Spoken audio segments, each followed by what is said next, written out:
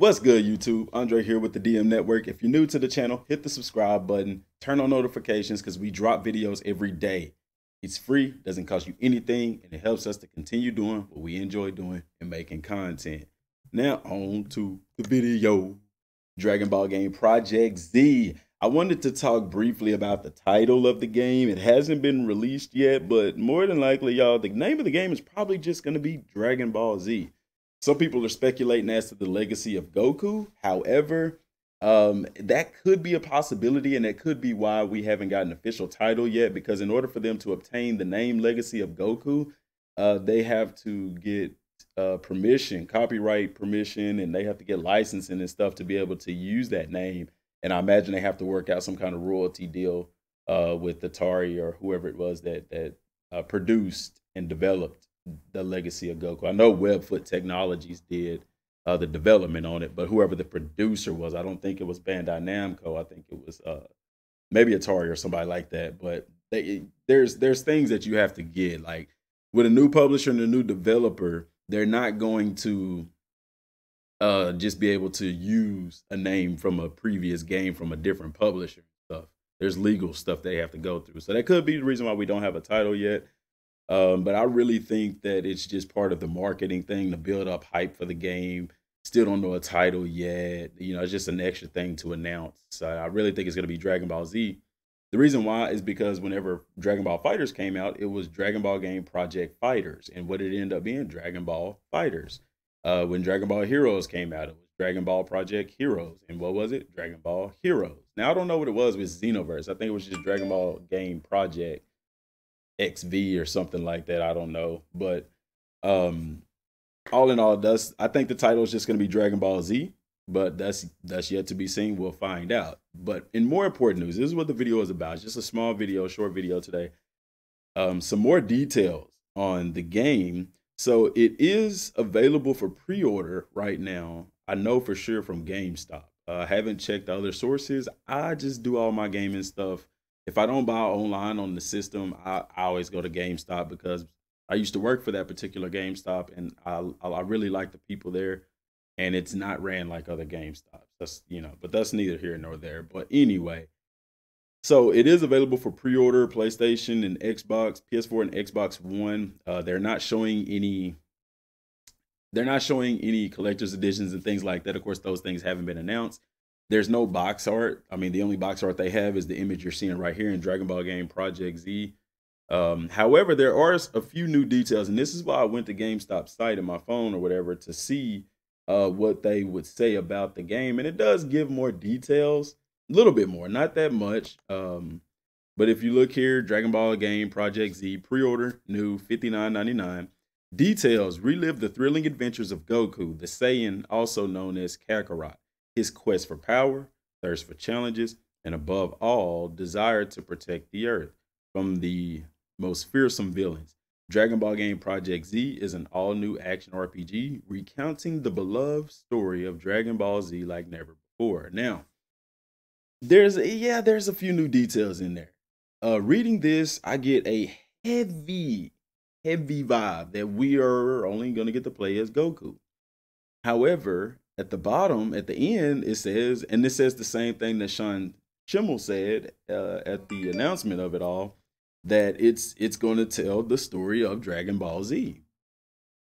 But so I don't know if the game is going to drop with Goku's perspective on everything, and then maybe DLC is going to be Vegeta's side, Krillin or Piccolo's, or, you know, because with it being an open world game, they could easily do that and basically have it to where you can have the Krillin story mission, the Vegeta story mission, the Gohan story mission. You see what I'm saying? That's something that's really plausible, and I think that would really work. I do believe that they are going to go to the Buu saga, especially if the game is only focused on Goku's events, because when Goku isn't there, there's not a whole lot going on. But also, one cool thing is, after Goku dies, after the Cell Saga, if they follow Goku, if we go all the way up to Majin Buu, will we get to train in the other world as well as fight in the other world tournament against Pycon and some of them? That would be really cool, and that's something that we haven't seen in the Dragon Ball game yet. We've had PyCon in the game, but we haven't gotten to fight in the Otherworld tournament. So that would be really cool to be able to relive that. Y'all, I have been rewatching Dragon Ball Z. And y'all, it is just getting me more hype for this game. It really, really is. But like I said, reading this, it gives you a little bit more detail. It's saying relive the thrilling adventures of Goku. You see what I'm saying? So that lets us know right off the top that for the initial game, we're going to be only playing as Goku. But even in the trailer, it talks about warriors in plural, meaning more than one. And then at the end, and like Sean Schimmel said, it's talking about the story of Dragon Ball Z, which we all know that the story of Dragon Ball Z is the story of Goku. However, we also know that there are other people involved in that story. So like I said, the game probably will come out with just Goku as the playable character, and there could potentially be DLC story missions that allow you to play as the other characters. That would be really cool to see as well. But I don't have no issue playing with just Goku. I don't. I mean, I would like to play with some of the other characters, but if it's just Goku, I'm cool with that. I'm a Dragon Ball fan, so hey, it is what it is. Like I said, if you're a Dragon Ball fan, then you understand that Dragon Ball Z is the story of Goku. It's all about Goku. The start, the beginning, the middle, the end, it's all focused around him. So if you have a problem with that, then you have a problem with Dragon Ball, in my opinion. But this is just a little tidbit news, just a little bit more details. Y'all keep my ears to the ground. I would imagine some people have been asking when is the next time we're going to hear something. Any kind of event. I think that in the V-Jump magazine, you have to keep your eyes and ears peeled to that. They're definitely going to say something in V-Jump.